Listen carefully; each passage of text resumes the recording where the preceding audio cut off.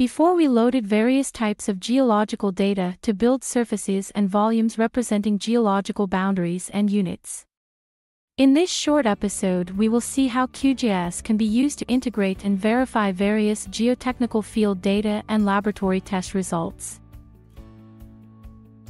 I have uploaded all boreholes into the QGIS project with the geological strata tops, which can be displayed in 3D.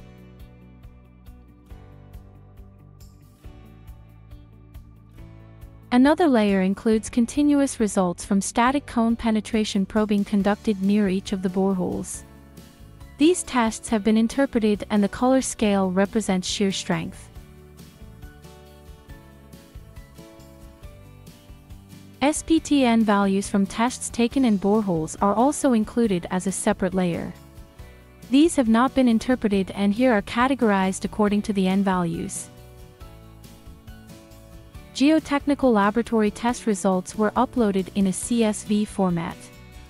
The attribute table includes grain size analysis, moisture content, dry density as well as Atterberg limits.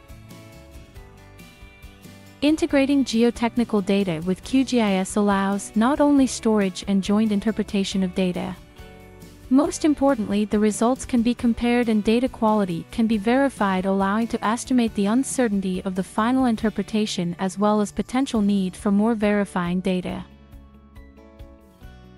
Finally, the results can be exported in SCV format and easily interpolated in 3D in ParaView, which I have already explained in other episodes. The data can be merged into a single file and distributed in a variety of formats to collaborators and clients. Here, we can consolidate the data transferred in CSV format into a spreadsheet, which can then be uploaded into various geotechnical software, even onto your mobile phone for fieldwork or site visits. In the following episodes, I will show more detail on interpretation and correlation of geotechnical data with QGIS. Thank you and please subscribe.